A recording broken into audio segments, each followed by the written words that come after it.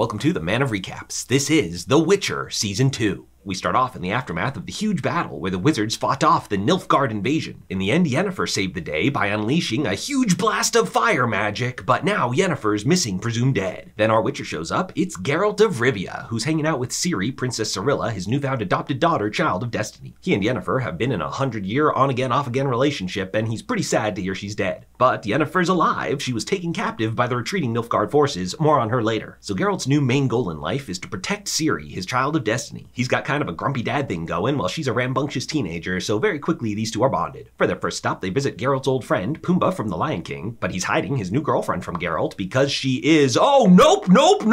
Actually though, she's kind of a friendly monster. These two have a good thing going on where she needs to drink blood and he's immortal, so it's consensual, who am I to judge? But she also did eat the entire nearby village, so Geralt judges, he busts in there, does what he does best, and monster slays. So their next stop, hidden high up in the mountains, the Witcher home base, Kaer Morhen. The few Witchers that are left all hang out here for winter break, and it's got kind of a fun frat house vibe. Their house daddy is the one old Witcher, Vesemir. One of the Witchers just killed a tree monster, and wouldn't you know it, he got infected, turned into a tree monster himself. Now Geralt's gotta kill him. And Geralt realizes he might not always be there to protect her. The best way to keep Ciri safe is to teach her how to fight. Now over to Yennefer, who's being held captive by Fingilla, who remembers the sorceress working for Nilfgaard, but pretty soon they're ambushed and captured by the Elves. Remember, elves in this world are horribly discriminated against and being genocided by humans. Their leader right now is this elf sorceress, Francesca. Yennefer tries to play the "hey, I'm a quarter elf on my grandmother's side" card, but they're like, yo, you ain't got pointy ears, you don't know our struggle. But right now she needs their help to find the secret hidden forest with a mysterious hut in it, and if you say the magic words, turn your front to me, hut hut, oh, the hut turns around. Inside they all see who they want to see. The elf sees the elf goddess, Fingilla sees the god emperor of Nilfgaard, the White Flame, but Yennefer realizes it's definitely some super sketchy ancient witch demon. She offers them each what they most desire, which for Yennefer is to get her magic back. Yes, after the big fireball, she's lost her connection. But Yennefer turns her down for now, like, yo, this is clearly a trap. The other two, though, they accept. So they travel to Cintra, yes, Ciri's old kingdom that Nilfgaard captured at the beginning of Season 1. Nilfgaard takes in the elven refugees in exchange for joining their army to fight against their common enemy, the northern kingdoms. The elf queen gets what she wants, the first elven baby in like 1,000 years, and Fringilla gets what she wants, rising higher in the Nilfgaard hierarchy. Yennefer goes back to the mage castle Aretuza like, sup all, I'm alive. She's got good friends here like her fellow sorceresses and her mama bear Tisea, but she's kind of in trouble because fire magic is very much against the rules, and this old douchebag Stragobor thinks she's a Nilfgaard spy. Now the mages did capture Cahir, the Black Knight of Nilfgaard, and to prove she's not a spy, they're gonna make Yennefer execute him. But Yennefer's like, hey, I saved all your butts. If you don't trust me, screw you, I'm out of here. Meanwhile, Ciri's doing great in her training. She does the Witcher obstacle course and, oh, wipeout. But now it's time to deal with Ciri's unexplained magical powers where she has like visions of the future. They follow the vision to find the tree monster, but oh, it's instantly killed by this other gross monster. Geralt, the monster expert, has never seen anything like this, but that doesn't stop him from slaying it. Now remember, at the very beginning of Season 1, when Ciri screamed and toppled over that ancient monolith, Geralt has a theory that these new types of monsters are somehow coming from it, so he goes to the resident monolith expert, Istrid, who was Yennefer's college boyfriend. So it's time we learn about the history of this world, specifically the conjunction of the spheres. A long time ago, a bunch of worlds all crashed together and merged into this one. Elves and humans were from different worlds, but now on the same one, along with, unfortunately, monsters. But the new theory is maybe the worlds didn't stay merged, the other worlds are still out there, and the monoliths connect them. That's where the new monsters are coming from, and somehow Ciri is the key. So Geralt brings in his old sorceress friend, Triss Merigold, to check out Ciri's visions. First, they discover that Ciri has elder blood, which could be used to make a new Witcher formula, and Ciri wants to be a Witcher just like her Papa G, but Geralt's like, yo, no, kid, it's too dangerous. So to figure out her powers, Triss takes Ciri into a magic nap to her past. Here we meet the human version of Ciri's father. Remember in Season 1, we only met him as the cursed Sonic the Hedgehog. Her parents were concerned she fulfilled some prophecy, that's why they had to run away. And going even further back, her great-great-great-grandmother was an elf who fell in love with a human and prophesied one of their descendants would bring about the end of days with the horsemen of the apocalypse, so watch out for that. So Geralt figures that's their cue to leave, but on the way they find a new monster that, oh no, attacks the horse. Oh, not Roach. Geralt's real mad now. He chugs a monster energy drink that makes his eyes go all black and, oh, slays this monster. Don't mess with a man's horse. Meanwhile, Yennefer and Cahir are on the run and they hear of a bard who can smuggle them out of town. Yes, it's Jaskier. But remember, the last time he and Geralt met, Geralt was in a real bad mood and told him he didn't want to be friends anymore. So Jaskier's new song this season is Burn Butcher Burn, an intense emotional ballad about a best friend breakup, not quite as catchy as Toss a Coin to Your Witcher though. So he and Yennefer aren't exactly friends, but he hooks her up with a trip out of town, but just then he's kidnapped. Yes, there's some other random woman who hired this criminal fire mage to track down Ciri, who was last seen with Geralt, who was last seen with Jaskier. So Yennefer comes to save him, but without her magic, she's got to improvise, oh, alcohol fire to the face. So they're out of the fire, but into the frying pan when they're immediately captured by city guards, and Yennefer is like, fine, I give up, turn your front to me, Hut Hut. So Creepy Hut Witch tells her how to get her magic back. She's got to find this girl Ciri and bring her to a monolith. So Geralt brings Ciri to a safe, happy temple where she can learn to control some of her magic, but now Yennefer is there looking for Ciri and is surprised to find Geralt.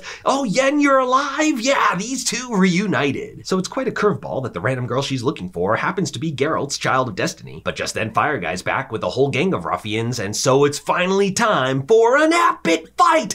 Yes! Oh, so sweet! It's in that awesome style from the very first episode of season 1, and if Netflix were to hire me as a consultant, my advice would be put one of these sweet fights in every single episode. But Fire Guy's after Ciri, so Yennefer teaches her how to use her magic to open a portal, but Geralt chases this guy off like, hey, I won the fight, you don't have to escape. But Yennefer's like, sorry boo, I gotta do what's best for me and steal Ciri away. So Geralt goes for some bro time with Jaskier, apologizes for being such a dick, and Geralt knows this Hut Witch is the Deathless Mother, an ancient demon the Witchers imprisoned 1,000 years ago. So Yennefer is leading Ciri into a trap in hopes to get her magic back, but along the way she starts to teach Ciri more magic and starts to really like this kid. So when they get to the monolith, Yennefer changes her mind, hey girl, I'm sorry, I was tricking you. Just then Geralt catches up to him and is pretty mad at Yennefer. She's like, yeah, I'm sorry, this was my bad. She warps them back to the Hut Mother to find she's already escaped. Yes, over in Sintra, things were going good for these two. Eventually Cahir shows up and has a nice shave. And there's a lot going on here I'm going to try to streamline quickly. There's the elf kid Ciri met in season 1, who's being forced to spy by this owl who's actually a woman who's working for the buff old bald wizard who's working for some king that's doing some scheming. In fact, all the wizards are scheming, that's what they do. The current council leaders are the old guys Stragobor and Artorius, but Vilgefortz, the hero of the battle, is challenging their seat with his running mate Mama Bear Tissaia. In fact, these two are dating and they win the election, they're the new leaders. But when Triss tells Tissaia that Ciri might start the apocalypse, Vilgefortz gets mad she didn't tell him and shows his true colors. Yes, remember in season 1, after the battle, Vilgefortz killed one of his fellow wizards, so who knows what he's up to. Anyway, back in Sintra, many of the Nilfgaard generals don't like Fingilla or the elves, so Fingilla poisons them with the paralyze wine and oh, takes them all out. She keeps Cahir alive though, like, hey man, you're cool, let's be friends. Meanwhile, the elves have their first elven baby in a long time, but it makes them want to stop fighting for Nilfgaard. But then the baby's assassinated, and the elves assume it was the Northern Kingdoms, so they go on a rampage. She uses her magic to murder all the human babies, Passover style. So the Hut Mother feeds on suffering, and now she's had enough, she breaks free and possesses Ciri. Geralt goes full Molly Weasley, not my daughter, you